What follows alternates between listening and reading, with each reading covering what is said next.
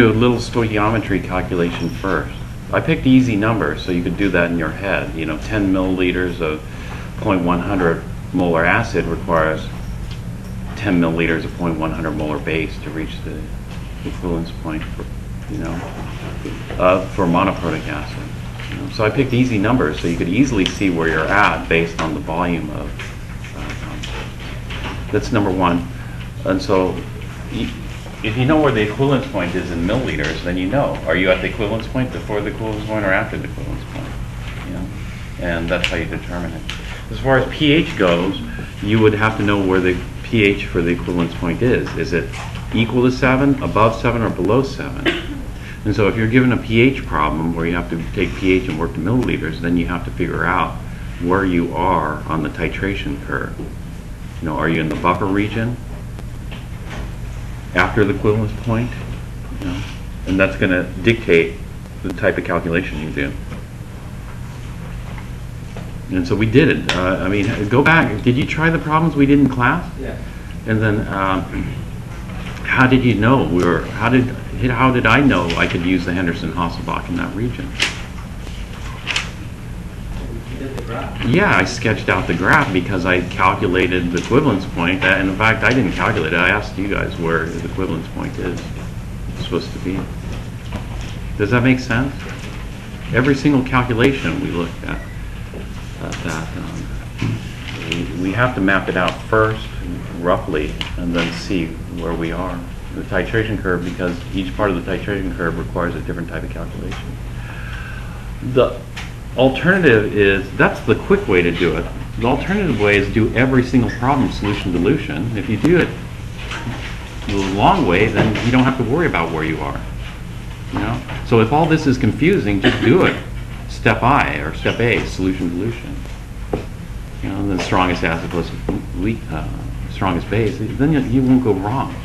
A lot of people, they screw up because they use Henderson-Hasselbalch in regions where they're not supposed to use Henderson-Hasselbalch.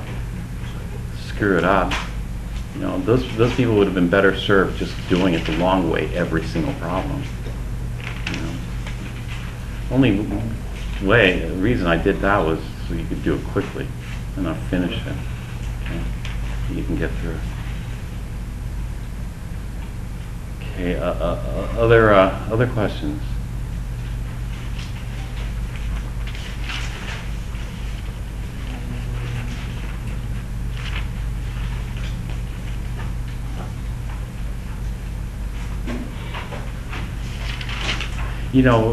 When you're doing you have the milliliters, so you do that, and then you have the pKa's, right?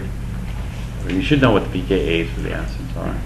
And you should have a rough idea where the pH is for the equivalence point. You could actually calculate it. It's not a very long calculation. And so you could map out the titration curve, or roughly sketch it very rapidly, if you know.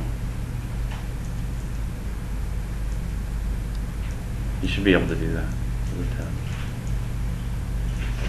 Okay, any others? Questions? Yeah. On Tuesday, we were talking about sulfides being a special case. Yeah. So Right. where's the border? There's no border. All sulfides are. No, but of other anions, basic anions, being a special case like that. Well, there are other anions that are special cases. But they're all fairly soluble. And so we really don't do any KSP calculations because, like sodium amide's a special case. They'll hydrolyze. The sodium amide's so soluble, we aren't going to do a KSP calculation on that particular salt, And so sulfides are, for the most part, insoluble. And so that's why this is the one and only special case that you'd really worry about. But there are other species that are similar to sulfides, like oxides, for example. Oxides would do the same thing. If you're trying to do a KSP for magnesium oxide,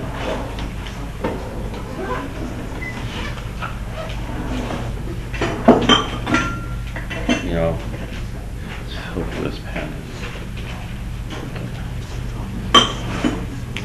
If you're doing a KSP for magnesium oxide, it's exactly the same thing. I mean, there's no border, you know. Magnesium oxide, if you're looking at a KSP equation, it goes magnesium 2 plus oxide. This automatically should throw up red flags because you guys know, or at least should start to know, the strong bases, right? Oxide is a very strong base. So what's it going to do? Hydrolyze water completely. And so this is not going to happen, right? This would not be, so it's the exact same thing. The KSP would not, no, this is not KSP because oxide would hydrolyze water 100% into hydroxide. And so really the KSP equation should look something like this.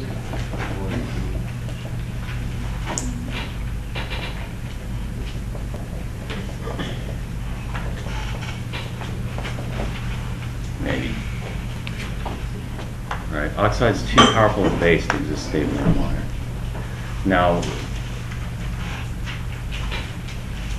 we don't have very many oxides.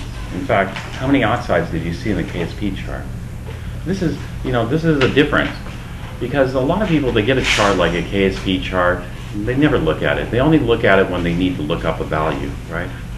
And then you have those students that look at it. You know, they look at it and, you know, they start to notice things, you know, when they look at it. You know, so you have the people who are totally unfamiliar with the KSP, and then you have those people who kind of know or have some kind of familiarity with the KSP chart. And so, how many oxides did you see on the KSP chart? Has anybody even looked at it enough to even notice, you know, what types of species were present? You know, like phosphate, sulfide. You know, you see, that's a different level. You know, I'll tell you the A students, like UCLA, they would have known. They would have looked at that chart quite a lot to see. You know, the ones that want the top grade. They would have.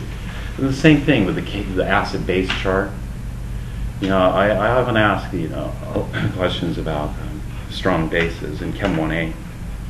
A lot of people miss it because, you know, they think the only strong base there is hydroxide. You know, sodium hydroxide, potassium hydroxide.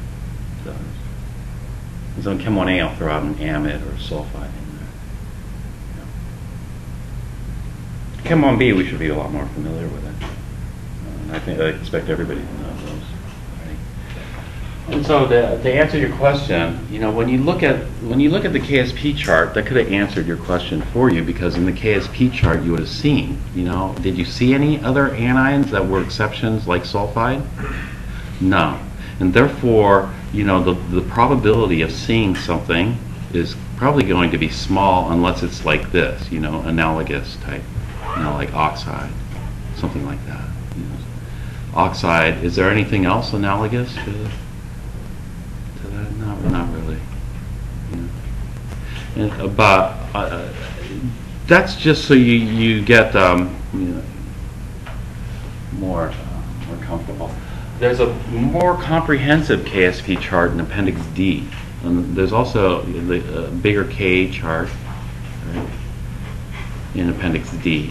And so those charts, you know, when I was a student, one of the professors said to me, you know, the thing that hurts a lot of students is they never read figure captions and they never look at the charts, you know.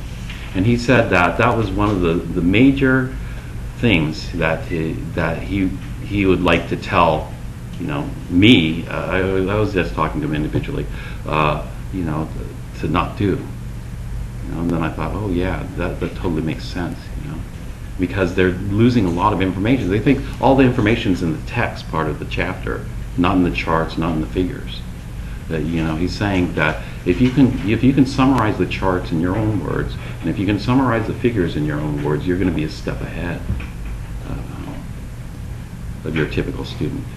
You know? Not that you want, you know, a lot of people in Chem 1A or Chem 4, they come up and ask me, should I memorize the activity series? No. You know, definitely don't memorize the activities. Don't memorize any of these charts. You know, I'm not saying to memorize any charts, right? But in the activity series, you notice some trends. You know, the alkali metals are at the top, the alkaline earths, and then most of the other metals, and then you have your noble metals at the bottom. You know? And so you can notice these patterns, and with those patterns, then you can make better judgments. You know, I don't know which is more active, you know, in terms of the order. But I do know, you know, what sits at the top, and then you start thinking why, you know, why are those much more active than the other species? Okay. And so to get this is what I said. You remember, a lot of people focus on one tree or two trees. Okay, sulfides, yes. You know, what other special trees do I look for in the forest? You know, but the thing you should also do is take a look at the whole forest. You know, take a look at the spectrum. To take a look at the spectrum, you just look at what are the KSP values they gave you in the book. You know, there are thousands and thousands of KSP values, and what they did was they edited them down to a much more smaller number because they think that these are the most important ones. You don't need to have a chart that shows every single KSP value that's been determined up to date, right? And so they pick the most important ones and say, okay, these ones will be useful for you guys, right? And then that's the whole forest, that's the whole spectrum of KSP type calculations that you might encounter. Does that make sense? You don't have to do this for everything, but and so you ask yourself this, you know, do you see any other double dagger type things? Did you even see the footnote in the KSP chart? I don't know. Did they use double dagger for sulfides, or what did they use for sulfides? And did you read the footnote on the KSP chart? There's a footnote on the KSP chart.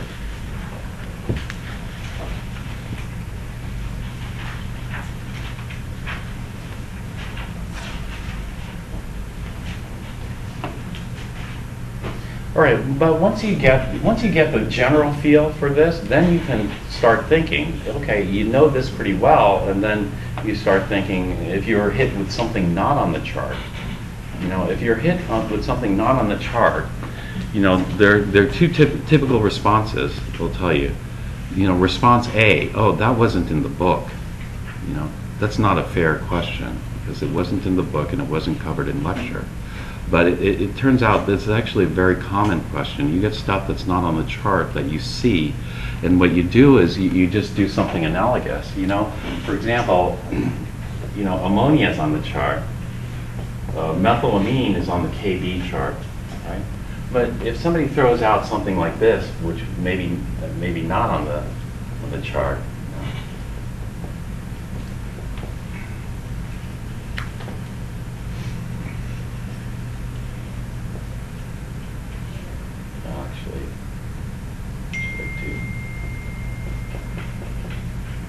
You know, somebody throws something like this, you know, would you know what to do? Or would you say, oh, you know, something like this is, well, that's it. You know, what you want to do, what you want to do is you want to start to see, you know, certain patterns in chemical behavior. Then you can make predictions just based on simple patterns. And so, yes, these, they're there, but, you know, something like this, well, you know, this would be a base, and it would hydrolyze water just like ammonia or methylamine would. And then write out the equation for the hydrolysis. And so, even though this is just the same as those, it looks different, and therefore it really trips up a lot of students. They don't know what to write for the formula for this. And so it'd just be ammonium, methylammonium, and then this as an ammonium. You know, just add an H, you know, get rid of the lone pair. The ammonium plus the hydroxide. It's just a weird ammonium.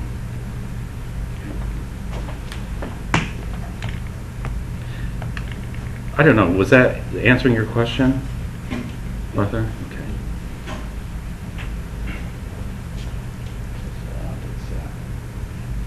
All right, other questions?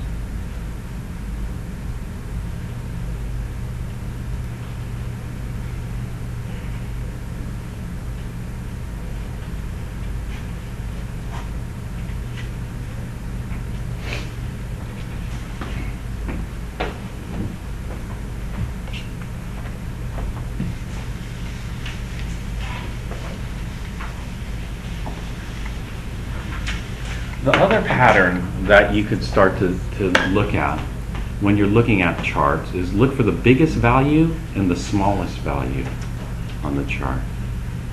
And then you'll start to see clusters like, it turns out that the sulfides are exceptionally insoluble.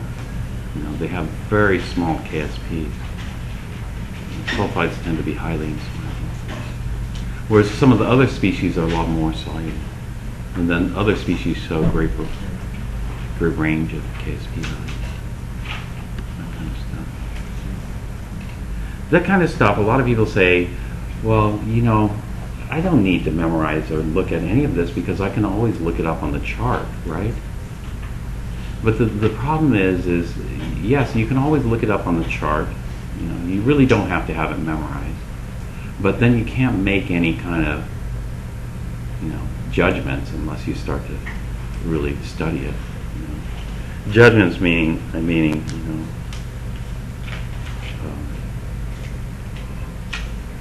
just a simple understanding of any kind of trends or patterns.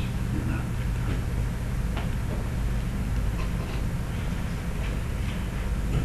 Anything else from chapter 17?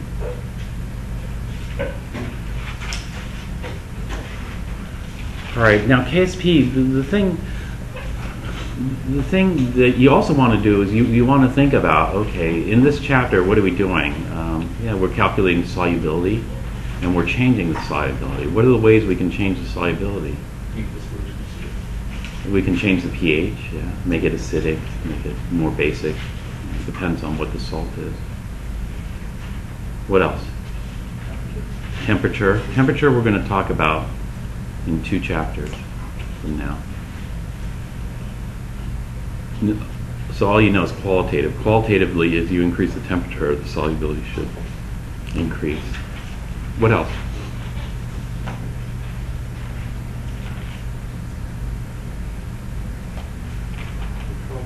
Common ion. And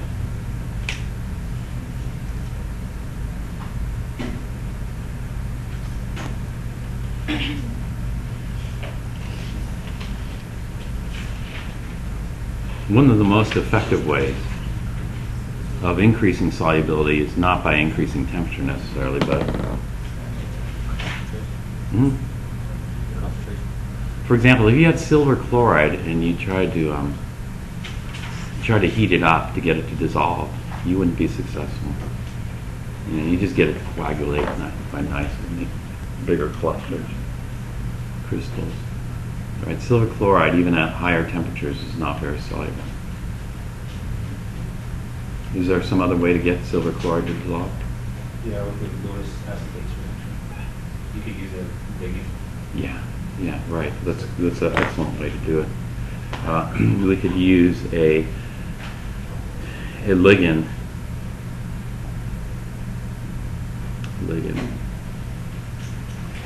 When I was in general chemistry, we were given a research project. You know, the research project was to convert silver chloride into silver nitrate, but I couldn't figure out how to get silver chloride to dissolve because silver chloride was insoluble, right? Silver chloride's insoluble even at higher temperatures. And then at this point we hadn't covered complexes yet. And so I was thinking, okay, what about acid? So I was thinking, okay, I'm going to try silver chloride with nitric acid to get it to dissolve. But this would form silver nitrate plus HCl.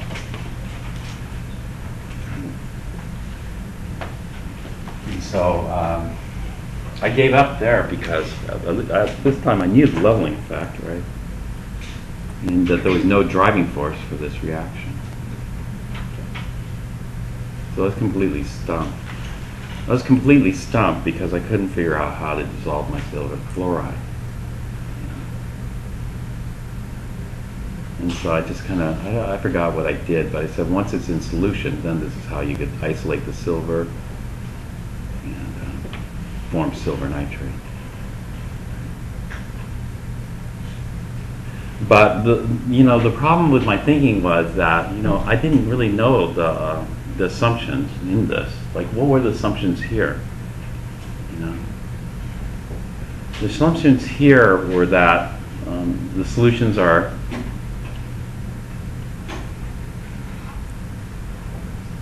what were the assumptions in Chem 1A when you're predicting double replacement reactions with this?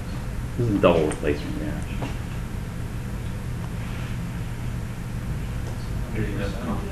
The concentrations are no, not the same. They are going to be the same, but the concentrations are what? The assumptions for double replacement are what? This is back in week 1. Week 1 on the PowerPoint, I wrote the assumptions for double replacement. 1 molar, right? Those are assumptions. This is for 1 molar nitric acid. 1 molar.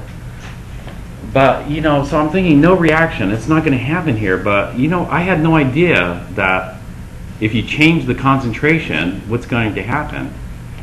If you change the concentration, you can make it more or less. I should have known the Chalet's principle, huh? I should have known this, but I didn't.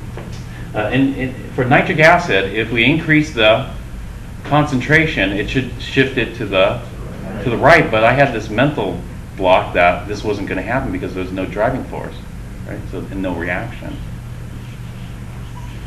Well, it turns out that the way to get this to dissolve is to use hot concentrated nitric acid. We actually had to do this in lab. And so everybody turned in their little report. Then everybody did the same procedure. Dissolve the silver chloride in hot concentrated nitric acid. And it turns out it's not a metathesis reaction, it's a redox reaction. Lots of brown fumes come up there. And the chloride gets oxidized to chlorine in that process. So it gets it to dissolve. We have excess nitric acid, so from silver nitrate solution, and a bunch of others. But anyway, so the thing is, we can, yes, we have the KSP, we can calculate the solubility, but we can change things. We can change its solubility with the common ion, etc., etc. Well, the same thing with these chemical reactions. If we change the conditions, we can actually change the driving force, right? Like say right now, the driving force for this reaction is in the reverse, precipitation. This is how we precipitated it, right? If we had silver ions, we precipitated with HCl. Without silver chloride, the driving force is in reverse direction. But we can actually change it by altering the conditions. But altering the conditions, things like concentration, pressure, temperatures, we're actually going to do calculations for that. We're going to do calculations in the next chapter. So this is chapter 18. Then we're going to go back to chapter 14, and then we're coming back to chapter 19. So in the next chapter, chapter 19, is when we talk about what happens to the driving force when we start to alter some of these conditions like temperature and whatnot. And, so we'll be looking at this. Yeah. Wait, chloride was oxidized in that reaction with nitrate, the oxidizer. Nitrate with acid.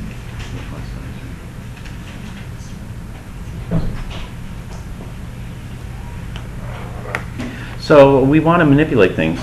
So you know, another easy would have been an easy way to dissolve the.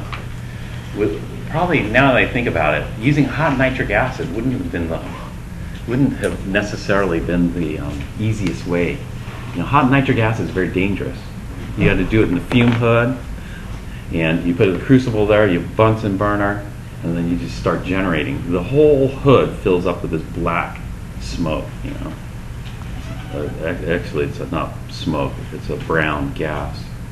You know, because the nitrate is oxidized to NO. NO is a colorless gas. The NO is rapidly oxidized in air by O2. It forms NO2, which is a brown gas. Both of these are toxic. But, you know, I was thinking, you know, what would have been an easier way to do this now, after getting a PhD in chemistry. A lot easier way to do this is just to dissolve it in ammonia. Dissolve it in ammonia and then kill that complex using nitric acid. And it's silver nitrate right away. Easy.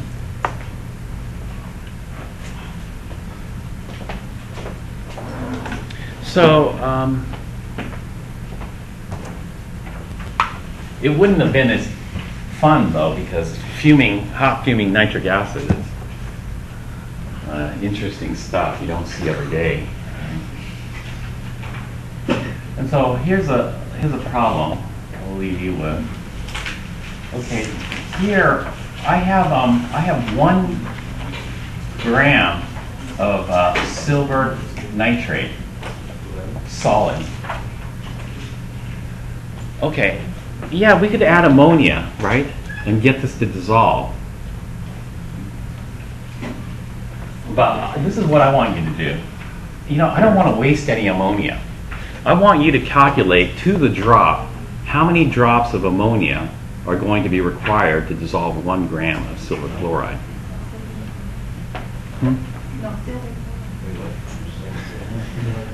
Silver chloride. All right. Silver nitrate would have been very easy since it's so soluble. What was the question again? Calculate the number of drops. What did you guys use? 6 molar or 15 molar? 16 molar? 6 molar. Calculate the number of drops of 6 molar. Just do 6.0 molar ammonia required to dissolve all of the silver chloride solid.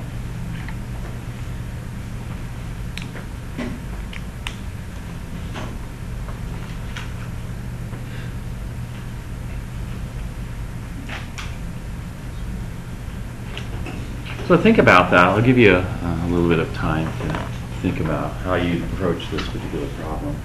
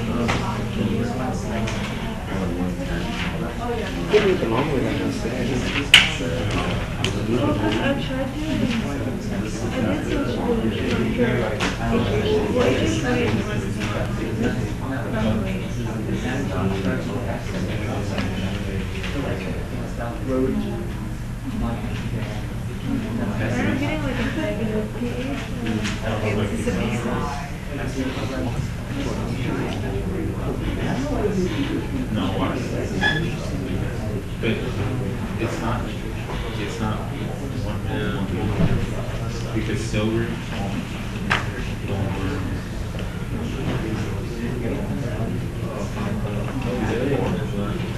or 2. Yeah, yeah.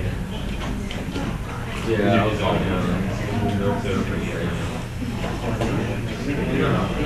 27.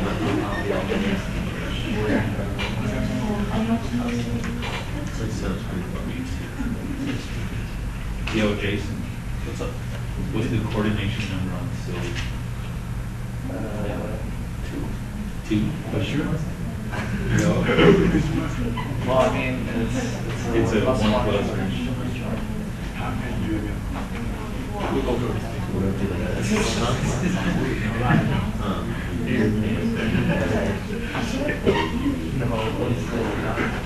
The 24 days.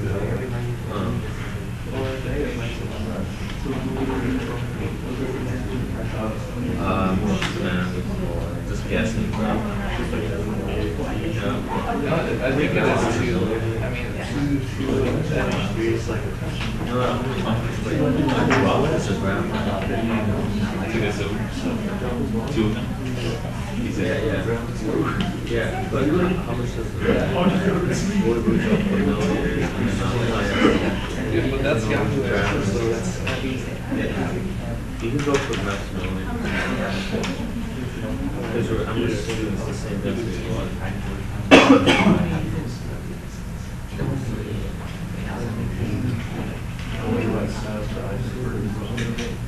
No, I'm not gonna solve it. So I'll just.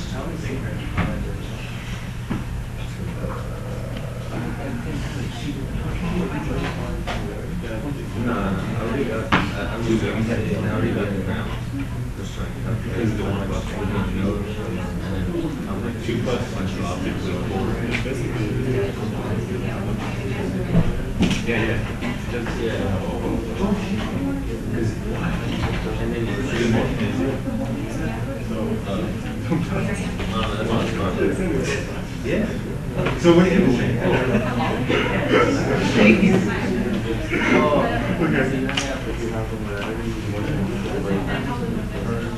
So you have 1 grand. I got it. Right for this, I'll have ground.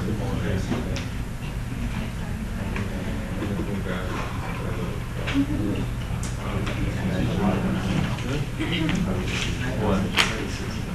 Yeah, we can. Need to do what? Oh, you know, stop on now.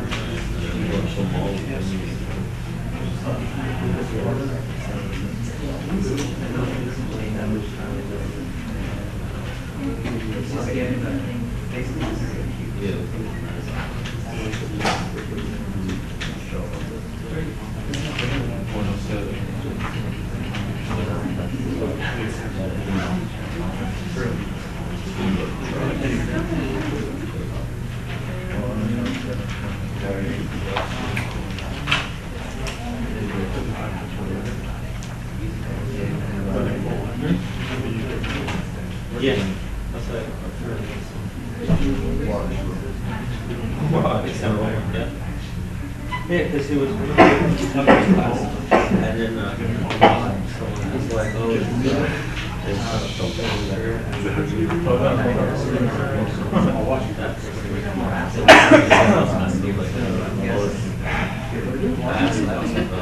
and then he's like, no.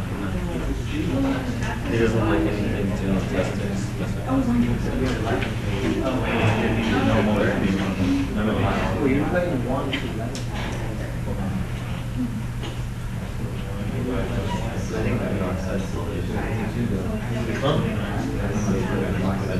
I know. I was looking at that. That's right.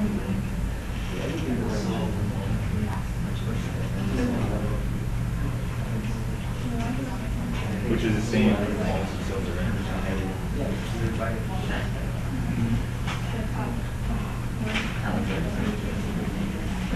Yeah.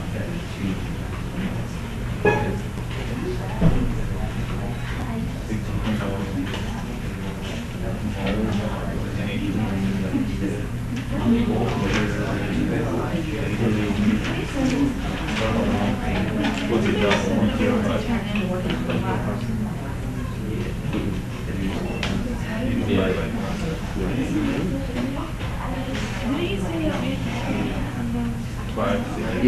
It's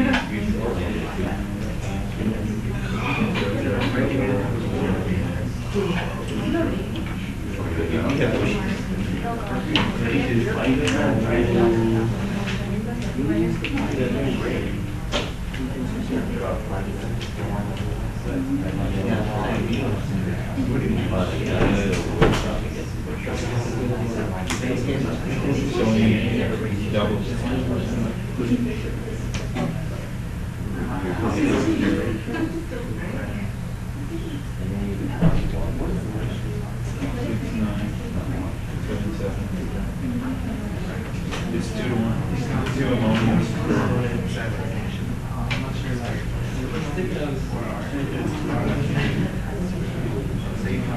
So we need.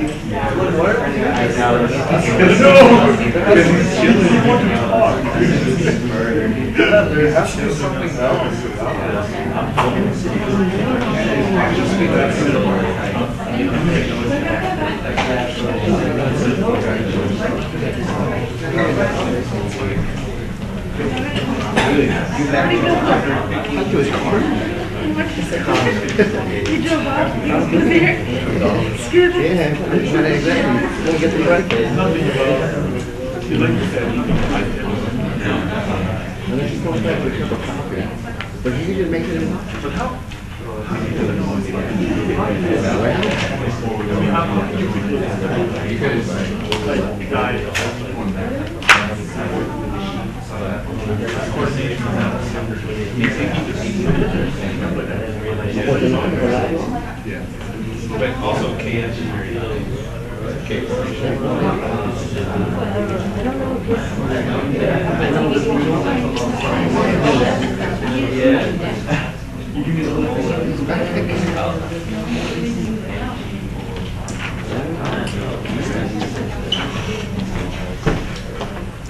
All right, did somebody get an answer? Yeah. How many? 46. 46 and a half? Yeah. Pretty worth it. One of the things about this chapter is where do you start? Do you start with the KSP or do you start with the KS? Where do you start? For this, it's KF, which is very, very clear. Okay, so you started with a KF? Well, with the assumption that it's clear, and then from there it's just dimensional. Hey.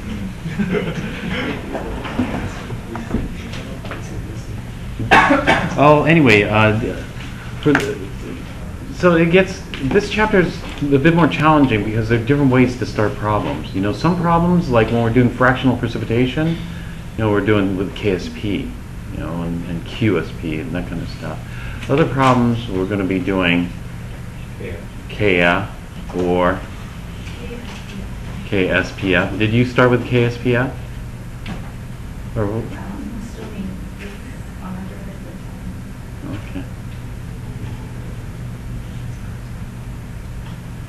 And so,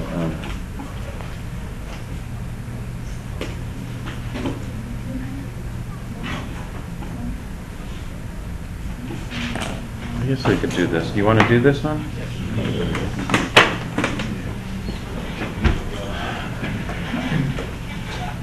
All right, if we start off with the KSP equation, well, usually we do. We got silver and chloride. Then what do we do with it? What can we do with the KSP equation? We can calculate solubility, which lots of people do this, but is that right?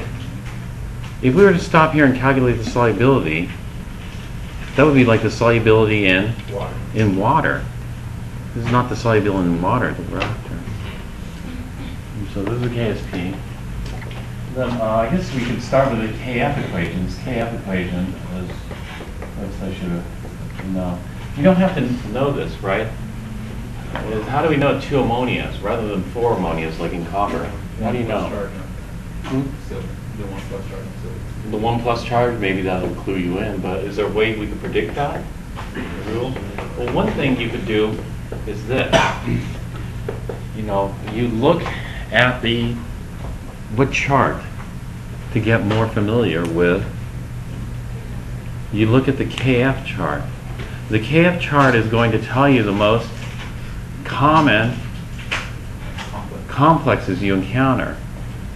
Is this something easy to predict? No. I mean, Bronsted acid-base reaction is super easy to predict because you just take the strongest acid plus the strongest base. But is a Lewis acid-base reaction so easy to predict? How many ammonias? Why does ammonia attack nickel but does not attack aluminum? Can somebody answer that? Why does ammonia attack copper but not magnesium? Does it have to do with the way the orbitals? Yeah, that's exactly it, but you don't know right now how the orbitals are impacted, so you can't really make much judgment call other than to look at the KF chart and then get more familiar. In fact, that's the only way you could do this. Otherwise, you know nothing. You can't really guess. Could you guess? I'm going to ask you to guess. I'm going to tell you to tell me what complex forms when I take iron 3 and ammonia. What complex forms? How many ammonias? Well, I'd guess 6, right? Yeah, I'd say 6 ammonias. Why? Because that seems reasonable. I've seen 6 before. And I form the hexamine iron 3. Now, does somebody have their chart? I'm locked out of this, otherwise I was going to show the charts today. Does somebody have the KF charts handy? All right. Do you see hexamine iron 3 in the KF chart? No. Why not? This should be common. Iron 3 is very common. Ammonia is very common. Does anybody see it? How about Appendix D? You're looking at Appendix D, okay, which is more comprehensive, and you don't see it. And so what does that tell you? Yeah, it's not common. This is not. Whereas if you look at nickel, you should see like a hexamine complex for nickel 2, or copper for sure. Copper, right? Do you see that?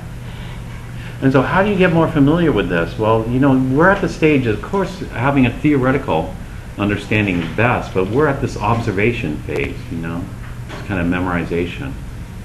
You aren't going to memorize the chart, but you're just going to look for kind of patterns, and then you see those patterns, then you'll have a much better grip of what's happening with complex formation than most other people, because most other people don't even bother looking at that chart, right? And so you'll have a much better idea of what types of complexes form. Well, silver does form a complex. In fact, silver forms complexes with a lot of things. Thiocyanate, cyanide. Those are the types of things you can notice. The cyano complex of silver is exceptionally stable. You know, actually, it'd be a lot easier. I could use a lot fewer drops of cyanide. You know, a lot fewer drops of cyanide than ammonia. But, you know, obviously cyanide is, yeah, extremely toxic, so we don't want to use it. But lots of people do. Lots of people use cyanide for extraction of metal ions, metallurgy, or not metallurgy, but mining, that kind of stuff. You know, there's cyanide pits. There's a huge cyanide pit. There's a cyanide pit in, where is it?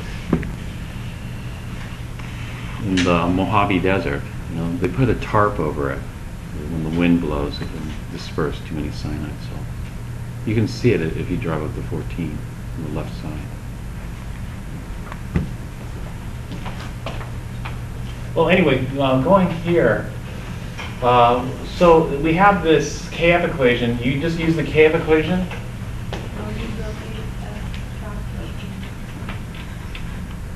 Well, Arthur, did you just use the KF equation? Okay, how did you do it? Just using KF equation? Well, you know, I see a lot of people do this. A lot of people will calculate this. They'll calculate this, and they'll say, if I exceed the solubility, I'm going to get precipitation. So they go 0, 0, plus S, and S and S. So they say, as long as this S does not go bigger than this value, it will not precipitate as a chloride. Does that make sense?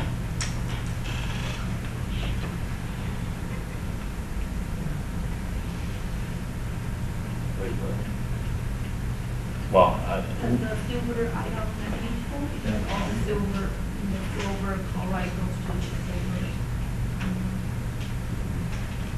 the problem with using something like this is I need to dissolve all the silver chloride. That means there's no silver chloride left over here, right? And so that means that whatever grams, I got to have a lot more chloride than this present. Is that, what's your thinking? You're thinking, okay, let's completely ignore this equation here. Let's go to this. So what did you do, Arthur? Assume KF is very big. Okay. So it goes, yeah, 100%. 100%? And we have a 2-to-1 mole ratio of ammonia to silver. Okay. And we can get how many moles of ammonia are in per drop. Okay. And how many moles of silver are in 1 gram of silver chloride. Okay. And so how many moles of silver did you get? 6.977 times 10 to the negative 977. So you did that over here, 6.977 times 10 to the minus 3 molar. And so you put it all as complex, Yeah. 100%. Okay.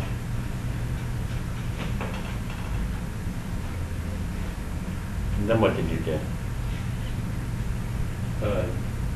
Matched up moles of ammonia needed to get that. So Okay, matched up the moles. And so how many moles of ammonia?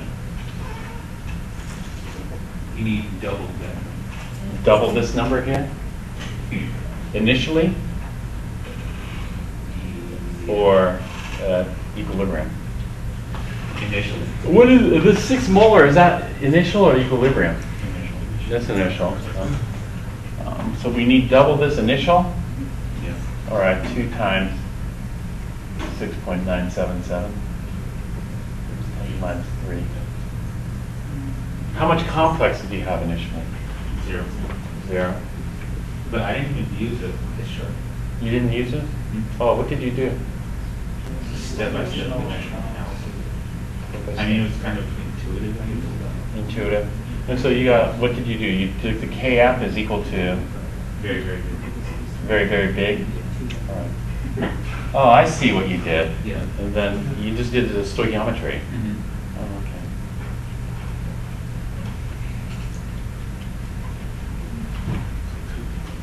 Is that wrong? No, not necessarily. Except you're assuming that this is 0 at equilibrium, right? There's no free silver ion. And then this. Yeah. All right. Okay. I got it. Is it wrong?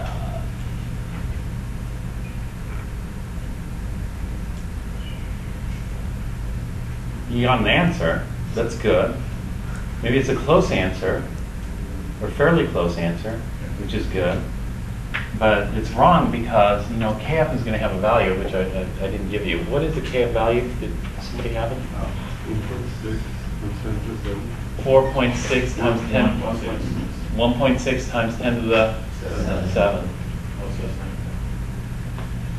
And so this would not be the equilibrium conditions because we can't have a 0 here. But it's going to be very small because it's such a big number. And so it's fairly close to what you have. But let's get a more, let's try to get a little bit more accurate answer. So why don't you redo it, continue working on it a little bit.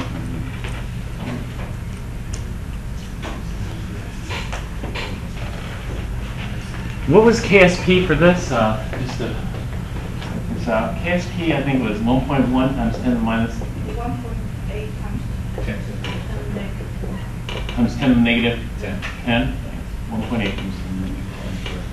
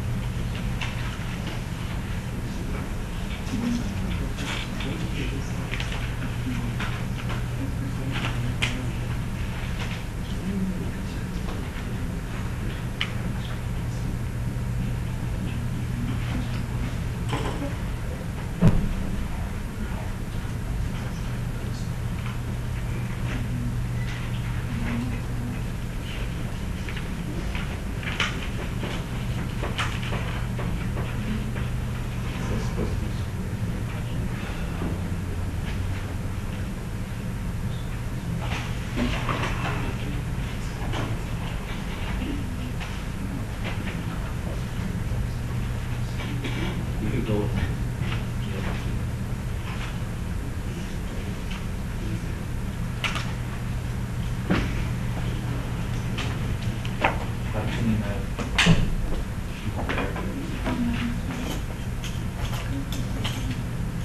Do you guys have it?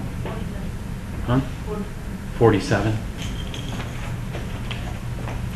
47 point, No, 46.95. 46.95? How did you do yours? I use the KSPF, You use KSPF? and then I use the KSPF to calculate the ammonia from two parts. One from the concentration, one in the silver ammonia. Okay, so if we go KSPF without the equation,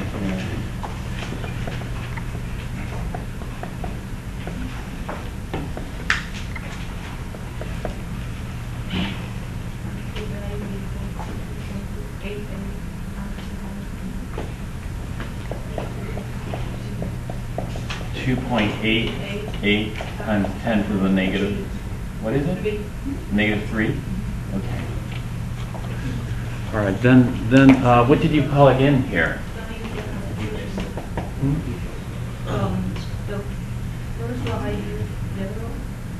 0? I think this one is like equilibrium. You just use equilibrium? Okay, let's look. Do the The equilibrium. equilibrium, so I assume that equals like x, equilibrium situation. So you call this X? Yeah. Okay, what did you call this? This is should equal to the silver's like molarity, like mole divided by the value, because all silver goes to the solution. Okay, all silver goes to the solution, so what did you put here? I put like 6.977 6.977 times 10 to the minus 3 over volume. over Volume. volume. That's x over volume. Okay, so moles per volume. The first x is x over value.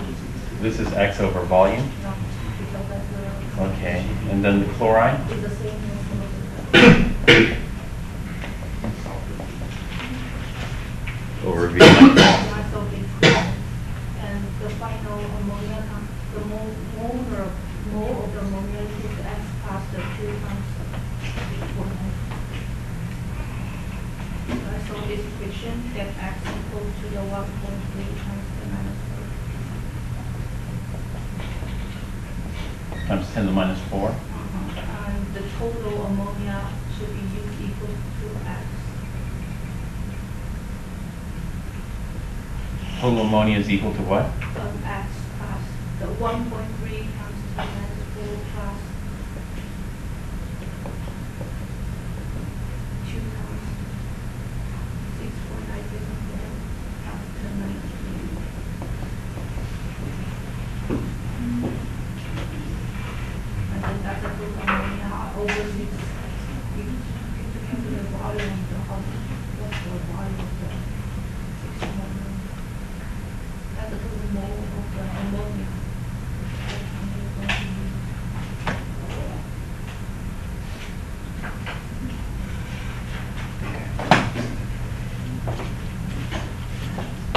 All right, so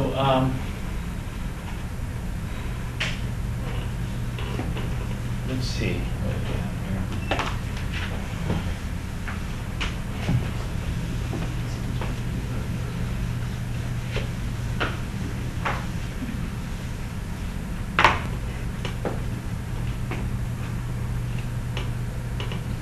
So you calculated this, and then you calculated the total moles. Yeah. Once you got the total moles, then you use the 6 molar Yeah, over the 6 molar. over the 6 molar to calculate the milliliters and then figure it out.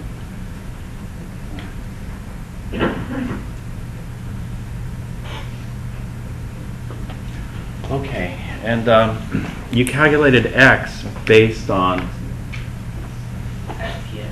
KSPF. The volumes canceled, Yeah. you got X. Okay, that works. That's one way of doing it. Another way of doing this particular problem would be something like this. We have silver chloride solid. There's 2 ammonias. This is going to give us the diamine complex plus the chloride. And initial ammonia, we have to figure out. And, let's just say none of it's dissolved here. And then we want to figure out how much.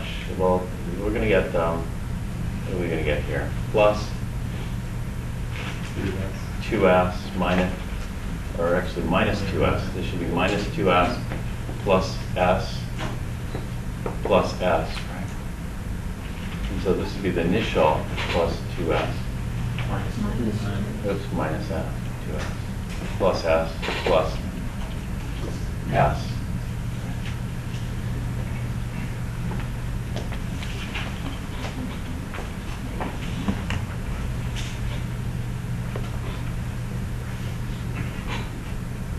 The ammonia is the only thing we're going to have initially, right? And the initial ammonia concentration should be what? 6 molar? And so, Is this a solution or just a solid?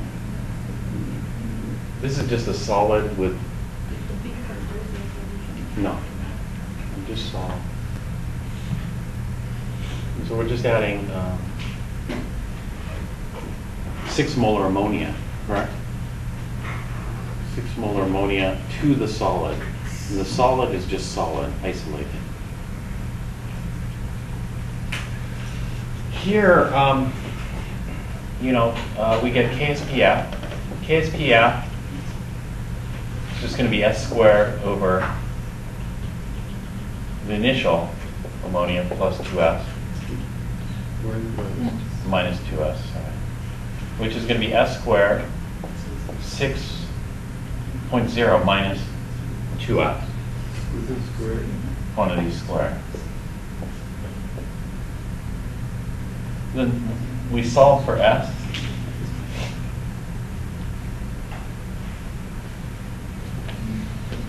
And when we solve for s, then we get the solubility, right? Molar solubility.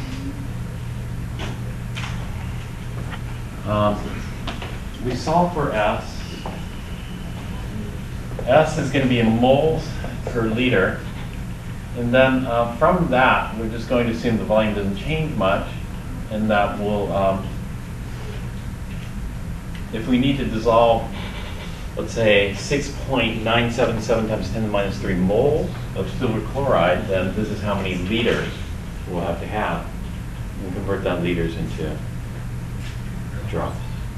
Okay, so this is an alternate way to solve it too. But the point for bringing this out is, you have to look at a lot of different problems to see, because it's not like chapter 17. Chapter 17, all the problems are the same. Chapter 16, they're all kind of the same, In chapter 18, there's more variety and more places to get mixed up and tripped up. And so, looking at a problem like this, then you got to go back and then try to look, at the variety of problems that you see, and then try to put those into some kind of pattern. It's like, this is exactly like looking at a table like this. You got a big table, you got a lot of data. That data, have you ever heard the term data reduction? Yes or no? Data reduction is very important in science. Because what you're doing is you're taking this data table, which is huge, and then reducing it into some simple pattern, or simple patterns, right? That's called data reduction. And you just don't have. And so what we want to do is this. It's like the chart. It's it's analogous to the chart in that, the KF. How can you predict iron did not form an amine complex? You couldn't have, right? You just saw the chart. You looked at the chart and you see it.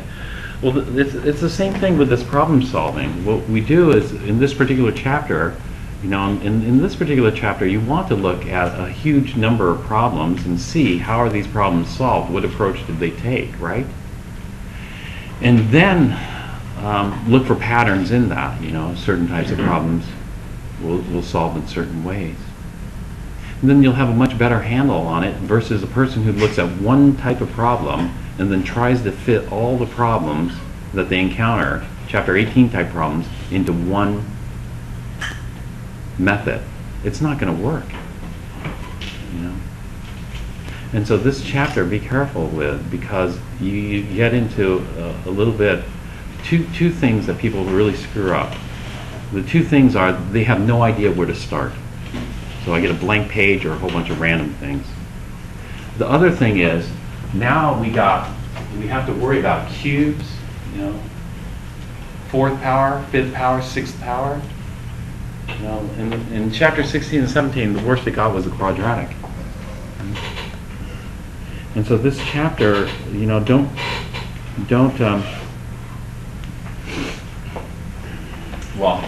just expect to have to do a lot more data reduction, in your mind, get a better grasp of it. Seeing a lot of different methods. And so this is the final problem I was going to end with. There are a lot of homework problems in there you can take a look at to see what kind of variety of problems there are. But this is just one type of problem. There are other problems where, and the book,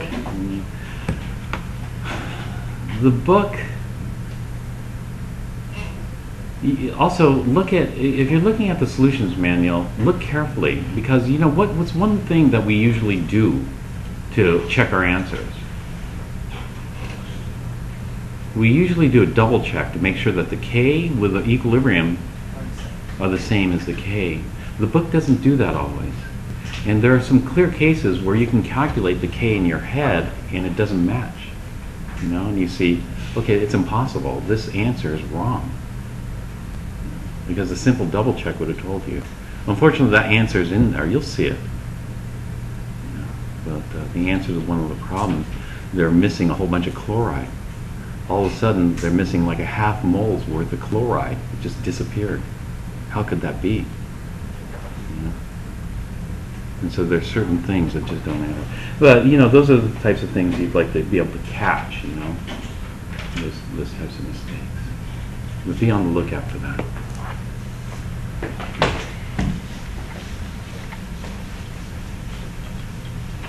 All right, that's chapter 18. That's the last of the equilibrium. So that's about as bad as it gets, this chapter.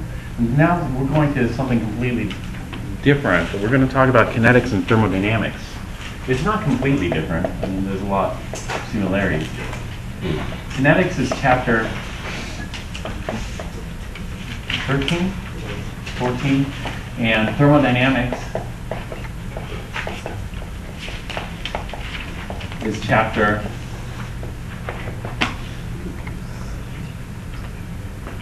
well, this is 18, so it's got to be chapter 19.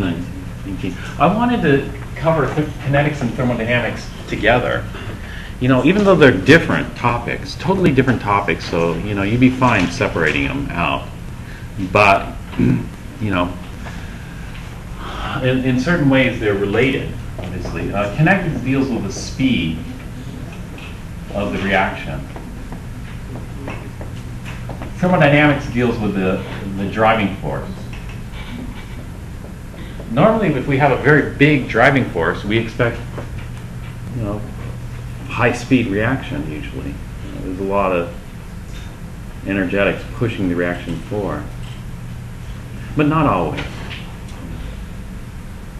But they're related in that way. But totally different because you could have a big driving force and it'd be not a terribly fast reaction. And so we treat these as separate topics, you know, separate or related.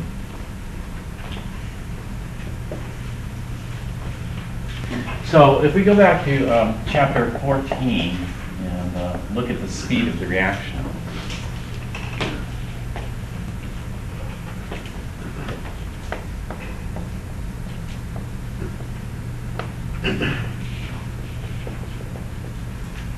We usually measure the speed of the reaction by some kind of change in the reactant concentration.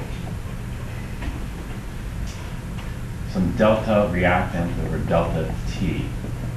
And so the speed can be measured by, you know, how fast we lose reactant. Delta reactant would be the final reactant concentration minus the initial reactant concentration, divided by, you know, T final minus T initial. And so when we think about the reactant concentration is going to go down, right? We're consuming reactants in this reaction. And so this comes out to become a negative number because the final reactant concentration is going to be smaller than the initial. We start off with more reactant than we end with. And so to keep this positive, what we'll do is we'll just take the absolute value of this. And, this is called the rate of reaction.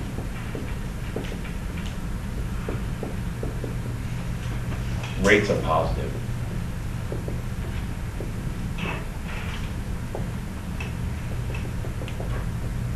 Just by convention. We can also determine the rate based on how fast the product builds up. And so it could be delta of the product concentration over delta T. Here we don't have to take the absolute value because when we look at the product, you know, the final amount of product should be bigger than the initial amount of product.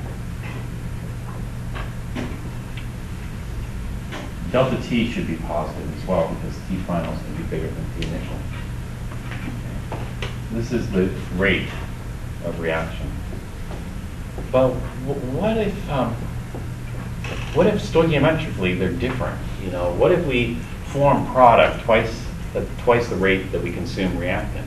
You know, what about the stoichiometry? Yeah, and so what about stoichiometry? Sometimes it goes A goes to 2B. So for every mole of A that gets consumed, we form twice as much product. So the rate of product formation is going to be twice as fast, right? And so what do we do in that case? Which one can we call rate of reaction? Actually, neither of these really you should call the rate of the reaction, even though it makes sense to call it the rate of the reaction. You know what we're going to call this? Instead, we're going to call this rate of reactant consumption, rate reactant consumption.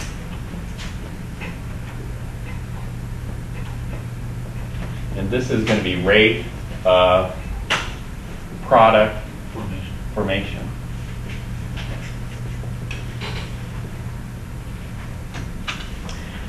And so in this particular example, A would be consumed at 1/2 the rate of the product formation, or the product would be formed at twice the rate of reactant consumption. Therefore, this is what we're going to see in kinetics. In general, we have A plus B, etc. This is going to go to G plus HH. And so we'll look at rate of A consumption. Rate of A consumption is just what we'll say is the absolute value of delta A over delta T, etc. You know, rate of B consumption would do the same thing. Rate of G formation. This is just going to be delta G over delta T. We don't need the absolute value here because this should be a positive number.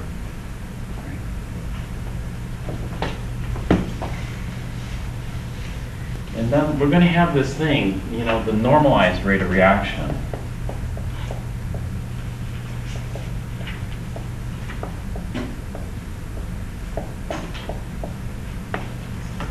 The rate of reaction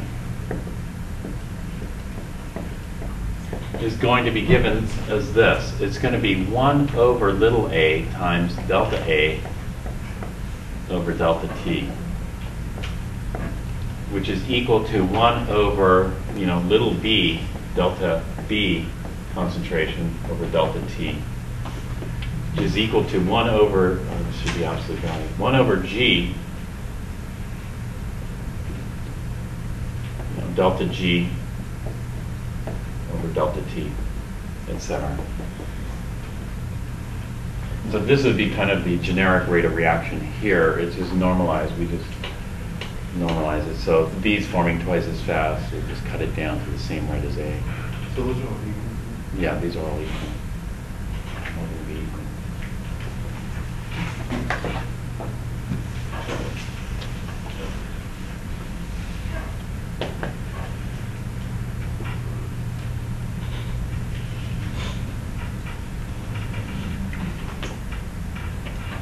Well, we have two types of rates, you know, that we usually think of.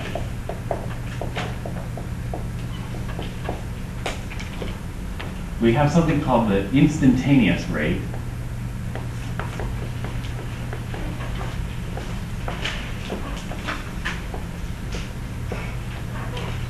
The instantaneous rate just tells you how fast, at what time, you know, at what instant of time. So just how fast, at what instant of time.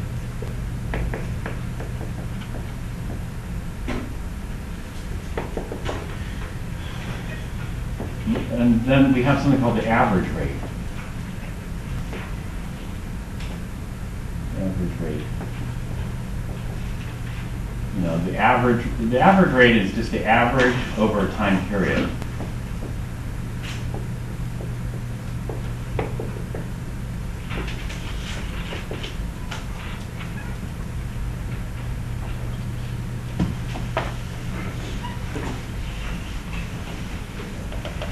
Many rates are nonlinear, you know, and so let's take a look at an example here. We're out of time. Okay, thanks. Stop here.